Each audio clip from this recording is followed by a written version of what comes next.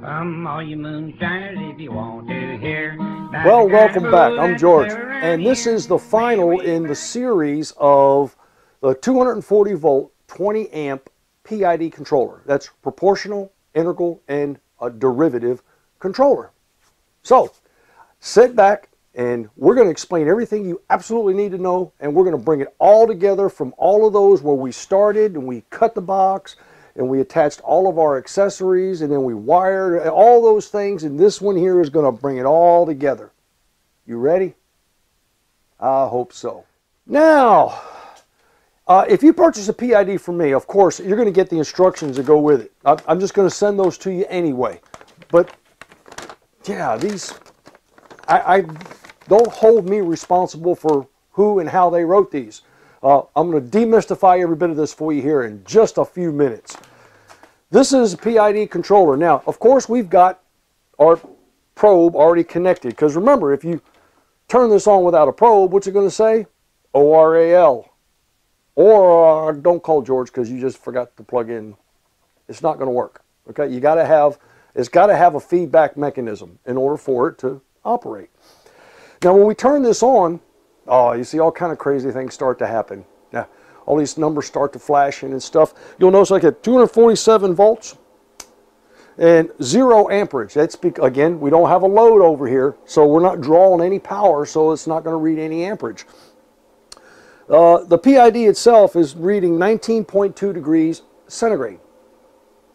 We need to change that because I like working in Fahrenheit, and if you like working in centigrade, leave it. But I'll show you how to do that. And with the set value right now is 50. So it's working hard. You can see the small little red light here. That's the outlight. That means that this PID is sending a signal to that solid state relay to make this thing hot. But there's nothing there to draw, so but it's still hot. So when that light goes out, that means it's achieved the proper temperature. And when it's fluctuating back and forth and it's just trying to get there, you'll notice it'll flash. It may flash fast, it may flash slow, it may flash once and quit. But that's when it's doing its, and we'll talk about that. So, remember the bottom number, the green number is the set value. That's the number that you change. You tell it what you want it to be. And you use that by using these two arrows on the right-hand side, the up or down arrow buttons. And then there's one next to it, it's that way arrow, and that moves the decimal point over so that you can change each digit. Okay? And then finally, when you do that, you just push the set button and it stores that change. And the top number is the value perceived by your thermal probe. So as I'm holding this here now, you'll notice that I'm at 19.1, there's 20.4, I'm a little warm, 22.2, so it's responsive. Now, let's get into the parameters. Here's the first thing that you need to remember. It's very straightforward and very simple. Push set and hold it for 3 seconds. Oh, or as I like to say, until something happens. And that is, the very top says IP.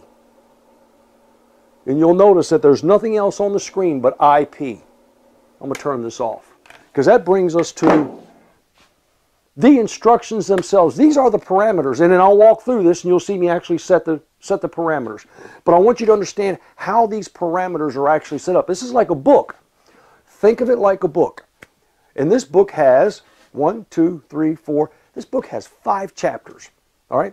So we're going to go through chapter 1, and then we're going to tell it to go to chapter 2. Then we're going to tell it to go to chapter 3, etc. Okay?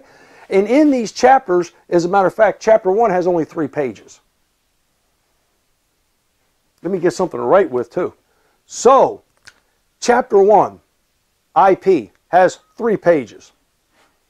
And that is SN, which is the input type, SC, your calibration offset, and DL, your digital filtering. So here's how you get there. Remember I showed you on here on the front of this? You had that arrow button that points this way. There it is.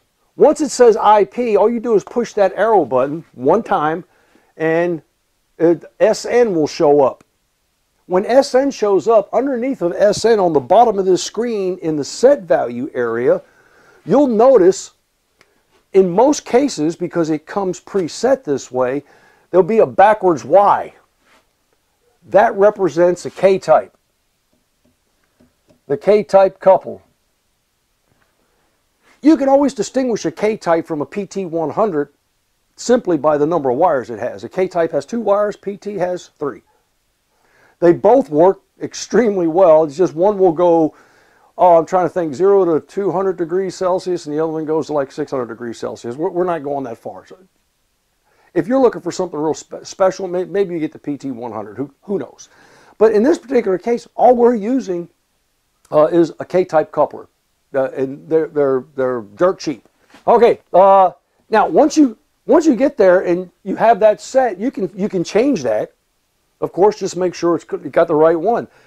If by chance you have a K-type coupler attached to your PID controller and you have this set for something else, what's it going to do? Yeah, it's going to get confused. It's going to say, oh, I'm looking for a K-type signal. Oh, but he's got me set for PT. And so you get some weird numbers. So if that ever happens, if you plug it in, you get some weird numbers, check that. You probably just got it set to the wrong one. All right, the next one is a calibration offset. And that's SC. It'll always show up as 0.0 because that's, again, factory set. If you can set this is the beauty behind it. See, we're already on page 2. The beauty, you can set your PID controller an offset. You know that, oh, by the way, this thermal probe is actually 2 degrees off from my mercury my mercury thermometer. Well, okay. And the easiest way to do that is just boil water. You know, water boils at 212. You have a mercury, well, you don't even need a mercury thermometer at that point. You just drop your K probe in there. If it's reading 213, you know it's off by 1 degree. So you go in here and set an offset, and you'll tell it, well, if it's reading 213, I just want you to say 212. So you put in here -1. All right, go to the next one, digital filtering. That'll be set at 0. And just leave it at 0. Digital filtering is something that we don't need to concern ourselves with. It's a bit complicated, but it's there for those who are in a more advanced stage of using a PID controller. Once you hit set, it'll take you right back to IP. Boom, chapter 1's done. Remember, to get from one screen to the next, all you do is just push the set button. If you make a change, push the set button. It remembers it and it goes right to the next page. So you've gone that arrow, and the way you're looking at the left arrow, push the left arrow button, goes to the first page. Push set, goes to the second page. Push set, goes to the third page. When you're done, push set. It's going to close that chapter and take you back to the beginning of that chapter. Now you're back to IP. Just push set. That's going to close that chapter.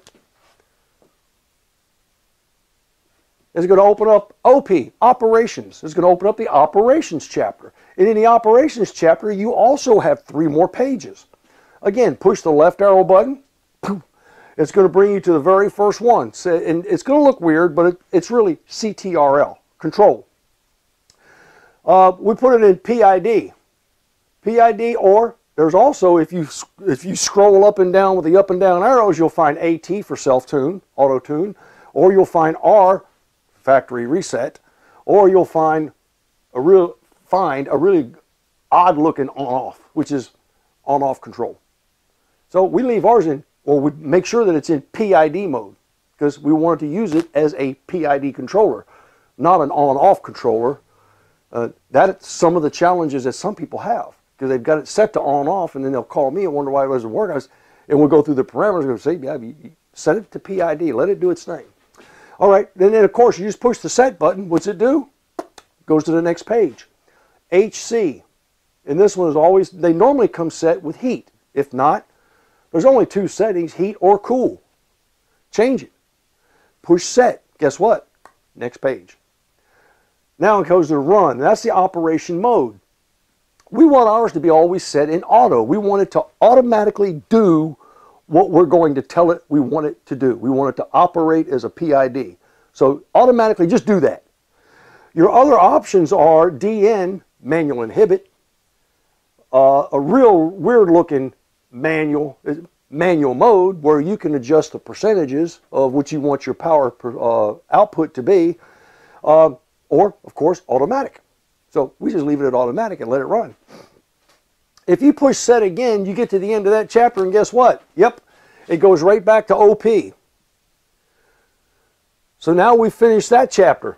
Push set again, and it opens up ALP. And ALP will show up on the screen. That is alarm parameters, ALP. In your alarm parameters, the first one is mode. It'll come set to 0. The two options is either 0 or 1. Alarm off or alarm on. We're not using an alarm on here, so we leave it at alarm off. Now, at this point, you can actually go through all of these and just skip through them if you want, but it begs a discussion and an explanation. Okay? So, once you're here, you hit set, and of course, there's no way to get back without going through all the pages. This is one of those books that once you open a chapter, you got to read them all. So, we're on page 1. Hit set, you go to page 2. HIAL, high alarm limit.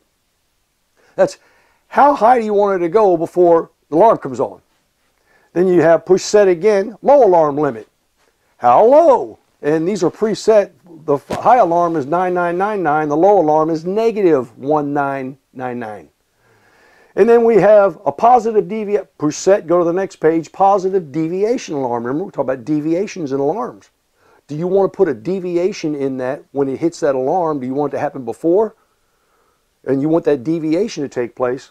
So deviation high alarm limit or push set deviation low alarm limit. That's negative deviation alarm. Push set, it goes to DF. Make sure this one is set to 1. 0.1. 0.1. That's the hysteresis. Hysteresis. Hysteresis is a value of, let's say, your performance band. Okay? Almost like proportional, but not quite the same. Okay? So hysteresis, you want that to be as small as you possibly can, not as small as you could possibly get it, but you want that to be very small. And then we hit set again, guess what? Yep.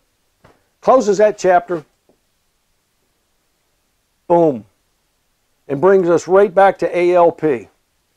We push set again and it opens up the next chapter. PID, proportional integral derivative. First thing we do is we push the left arrow button, brings us to CTL. That's the control period. The control period when you push yours and it opens up will normally say 4. Set that to 1. You want a low control period. If you're using a normal mechanical relay, set it to 20 so you don't burn out the relay. If you're using a solid state relay, set it to the lowest setting possible, which is 1. And that control period means it cycles very, very fast. Push set and P will show up. And that's your proportional control.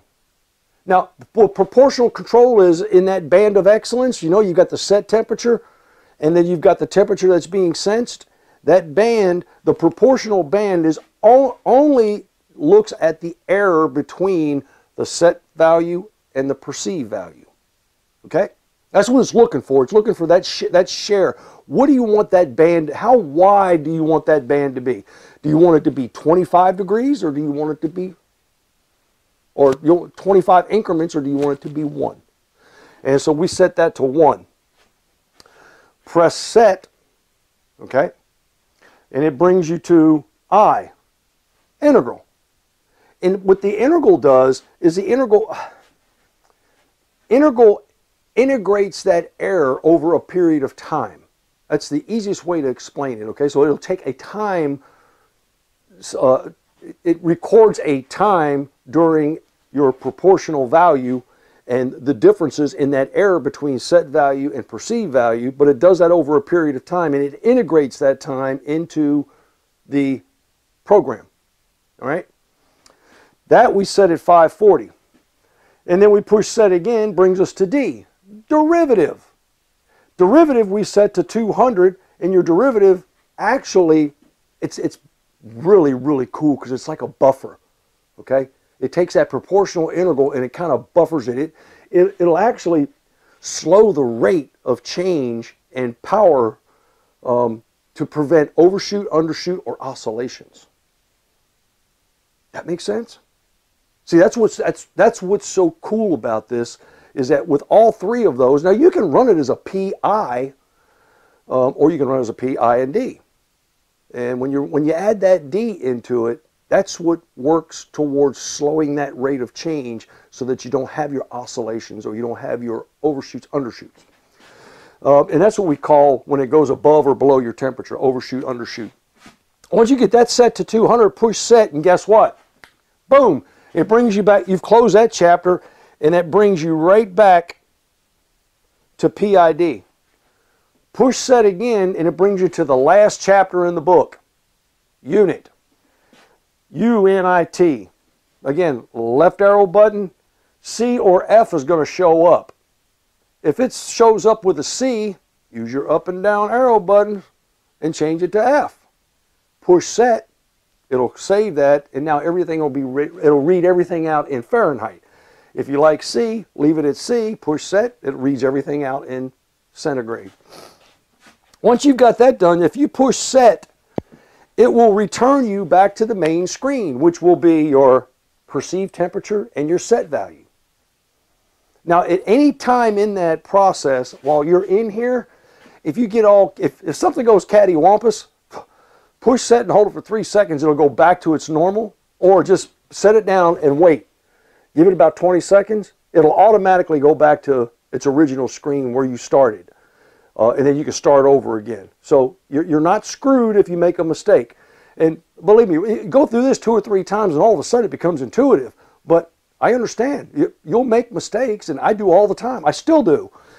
You'll get through halfway through and something will go crazy. You can't back up. Just push set, hold it. It'll go all the way back to the beginning, and then what I can do is I can skip chapters. I can get to IP, and instead of hitting the left arrow button, I just hit set and go to OP. I want to go to that chapter. No, I want to go to the next. I want to go to AL. Nope, I want to go to PID. So you can just open the chapter, but then when you push that arrow button, that left arrow button, it's going to open up the pages for you. Then you can't go back through the pages. You got to go through all the pages before it goes back. Okay? Boom.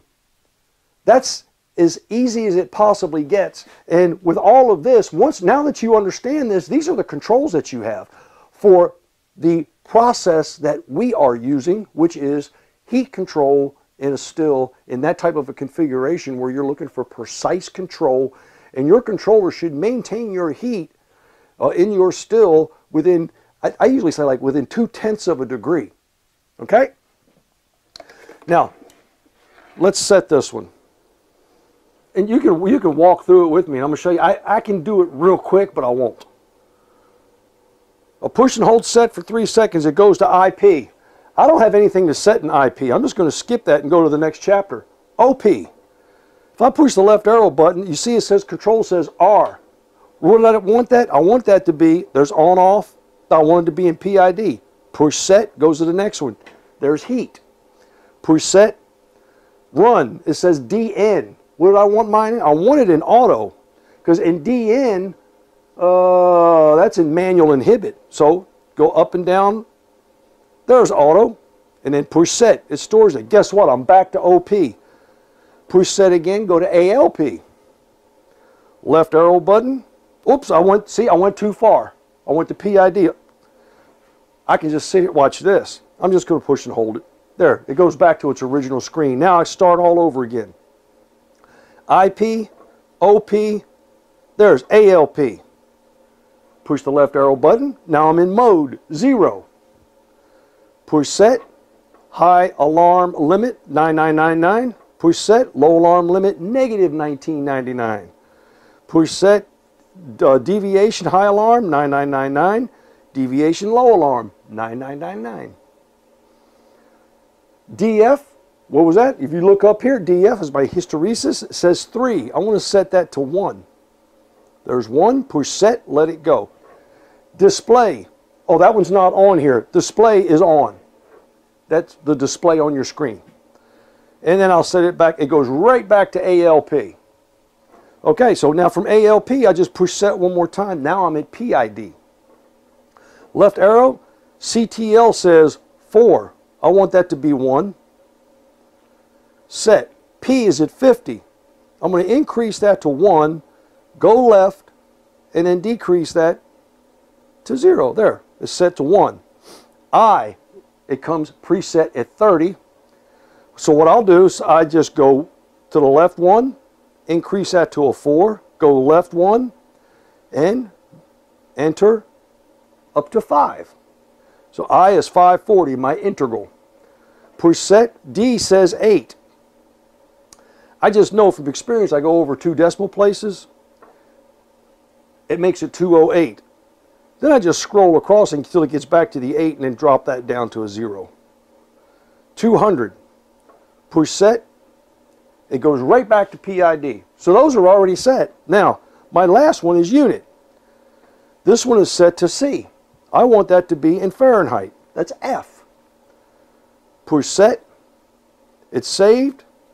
Preset, look at that. Now it reads 66.9 degrees Fahrenheit. 122 degrees is my set value in Fahrenheit. Folks, it's as simple as that.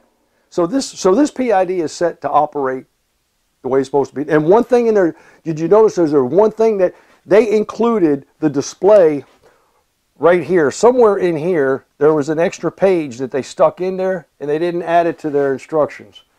And that's the display. You can turn the display on or off. Why would you turn the display off? I don't know. Just make sure it's, yeah, you'd never know it if it was off. Just leave it to on. All you got to do is, that's just one more page. Just hit set and go right by it. Now, with all of this knowledge, okay, you've got the book, you've got the chapters, you've got the pages. We went from the very beginning. We do this. We did the cutting out, the assembly, the wiring. Now we've gone through setting the parameters and programming this to operate the way we want it to. That should answer all of your questions, and that should really send you well on your way to being able to assemble one of your own. I mean, they're relatively simple. And oh, by the way, should you have an issue, just give me a call, send me an email, or let me know. I'll build one for you. Sure, I'll just send you an invoice via email. You pay that, and as soon as you do, I'll build it, set it, test it, ship it. Happy distilling.